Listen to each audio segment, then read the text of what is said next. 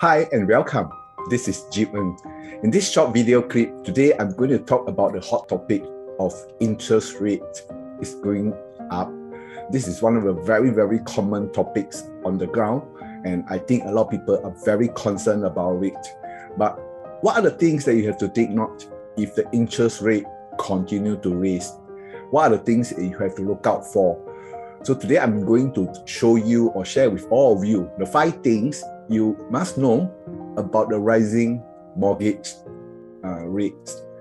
Right, so the first thing before we jump into what are the critical factors that you have to take note, this is actually a simple basic understanding on how the bank are coming out a different package. So today, most of the banks are using SORA, which is the Singapore overnight rate, as a basis to come out a different package for their loan, right? So 3 months SORA is one of the very common basis that the bank, majority of the bank are using. So you can see from here, 2022 January, this rate is only at 0.19%. But today, as of 24th June, the rate has gone up to 0.6%. So you can see how much the percentage has increased over the year or over a 6 months period. Just a 6 months period, you can see there's actually quite a fair bit of increment in terms of the SORA rate in Singapore, right? And the next question we have to, I think a lot of buyers, they are asking me, will the interest rate continue to raise or not? I mean, my answer is yes, it will continue to raise based on why I think based on because Singapore inflation rate is getting very high, and not only Singapore, well, in fact, the US in the inflation rate has gone up, a lot to 8.6% point, and that's actually the faster increment or the highest since December of 1981 in USA, right? So that is quite a scary number.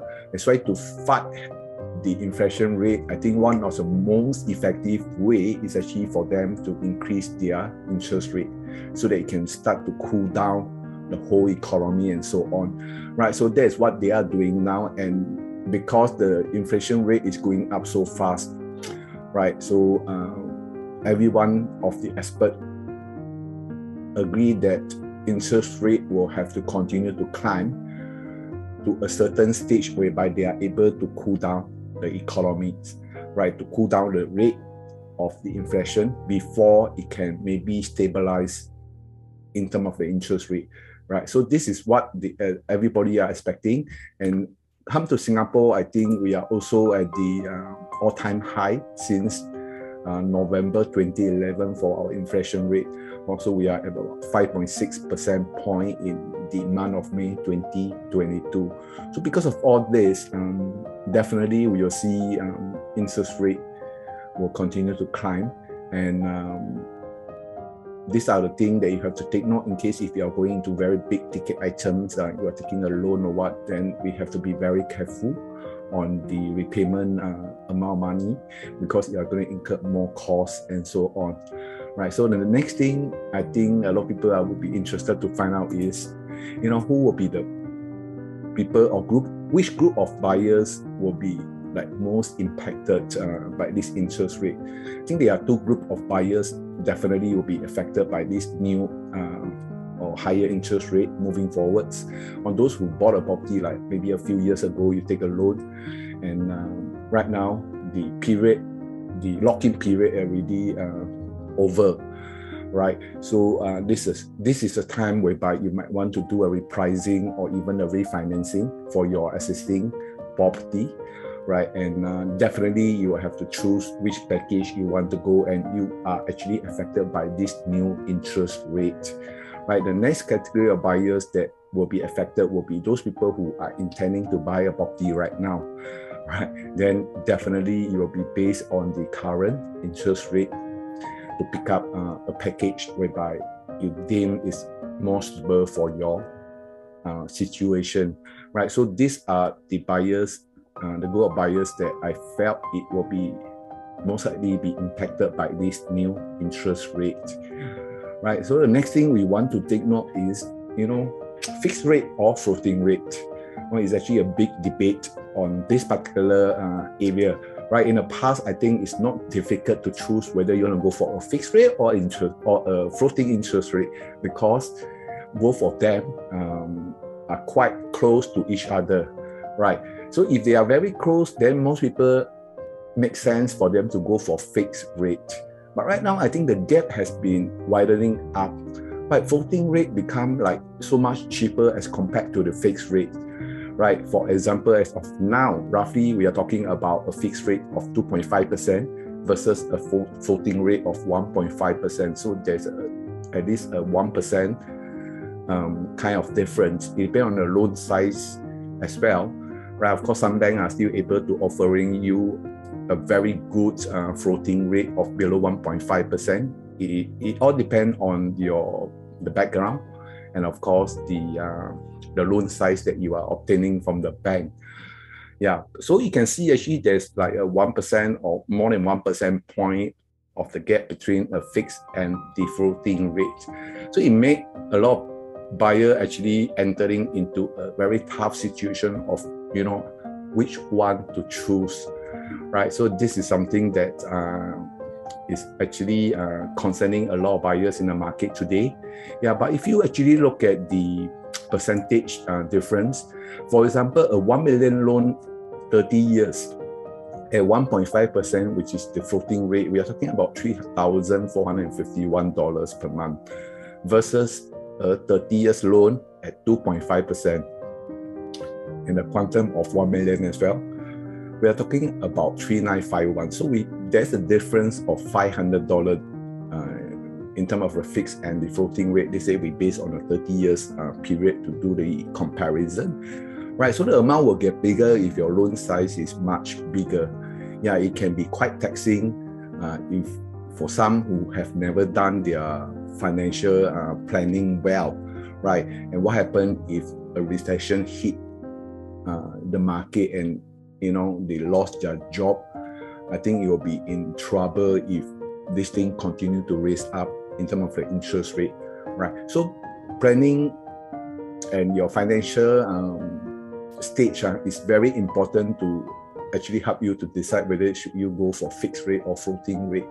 Yeah, I think this is something based on personal to personal basis. I cannot say that, hey, everybody has to go for fixed rate or everybody must go for floating rate. If your health, your risk appetite is not high enough, right? You want a peace of mind. I think fixed rate just makes sense because you don't want to take the kind of risk. But if you are buying, for example, a project under construction, I think it makes sense maybe for you to choose the floating rate. Anyway, they only offer floating rate, so it's still worthwhile for you to go in and buy if you have done the sum correctly, right? For resale market, of course, it all boils down depending on your needs and your risk appetite. Yeah, so to me, I think I will rather take advantage on the low floating rate environment right now, right? Because the gap is actually so big, and really, I can always do a repricing or refinancing 2 years later. So you just have to bear this in mind. If you think that within 2 years, the interest rate is not going to overtake or climb higher as compared to the fixed rate, then it makes sense for you maybe to consider floating rate. Yeah, so this is something that I think is on personal basis, on different situation, and how you make up your decision, right? And the next strategy actually is to maybe, in case if the interest rate actually climb up, you can always do this move, like do a refinancing. You are able to stretch your loan tenure for another 10 years more, right? So that will help to reduce your mortgage loan. So this is one of the strategy that you are able to apply moving forwards. If you are in a situation whereby, you find it very taxing to pay for the installment. Yeah, so one way is actually to do a refinancing for your particular loan that you are having now. Yeah, so this is the number 4 things that you want to take note. And the 5th thing that you want to take note is please do not over leverage. Yeah, I think whether should we continue to buy property or we stop buying, this is a very important decision. Yeah, but in my opinion, Singapore is still a very safe haven for property investment. So if you see in the past, property and the inflation rate, property actually appreciating much higher than the inflation in Singapore, right? So it really makes sense to own property because the property are able to hedge against our inflation rate. Yeah, so long as you have done your sum correctly, you have done your calculation, you have put in reserve fund, not only in your bank, but in your OA account as well, I think that makes sense for you to continue to look out for property, because that is one of the best form of investment in Singapore, and a lot of people actually love it, because if you are buying property for investment, you are able to collect rental. So that is a very, I would say, stable income, especially for a lot of retirees. They are able to pick up this amount of income eventually every month, right? And one of the important things that why people love to invest in property is because we are able to leverage up to 75% of the valuation or the purchase price, whichever is lower, right? So our upfront investment is only the 25%. Yeah, so that really makes sense. Because of that, our rental return becomes so high because our down payment is only 25%. That improves our rental yield, right? And property comes with capital appreciation, especially in Singapore. I think it's very safe, right? At which point you buy, I think is no longer so important, so long as you have the ability to hold through the number of years, right? In case it comes down, one day the property will pick up again. But of course, picking or selecting the right property is very, very critical, right? So make sure you buy the right property, and you don't end up yourself into a property whereby you don't see appreciation and the price start to come down, right? You might waste a lot of years in waiting for the property to pick up again, right?